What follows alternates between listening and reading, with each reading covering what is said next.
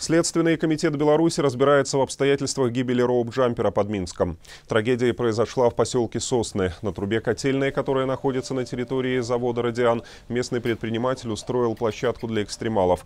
Свой сертификат 27-летний роупджампер-любитель получил в подарок. Со специальным оборудованием он прыгнул с высоты 70 метров, упал и разбился на глазах у очевидцев. Расследованием, кроме экспертов Следственного комитета, занимаются специалисты МЧС и Госкомитета судебных экспертиз. Изъято и проверяется снаряжение, которое использовалось для прыжка и страховки. Управлением Следственного комитета по городу Минску продолжается расследование уголовного дела по статье «Причинение смерти по неосторожности» в отношении мужчины, который являлся индивидуальным предпринимателем и осуществлял подобного рода услуги для граждан. Все необходимое оборудование было организовано, предоставлено этим индивидуальным предпринимателем.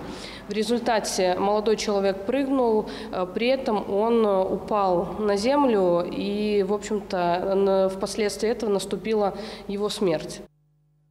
По словам местных жителей, прыжки с большой высоты здесь устраивали регулярно. Видео экстремальных развлечений в интернете размещали сами же организаторы.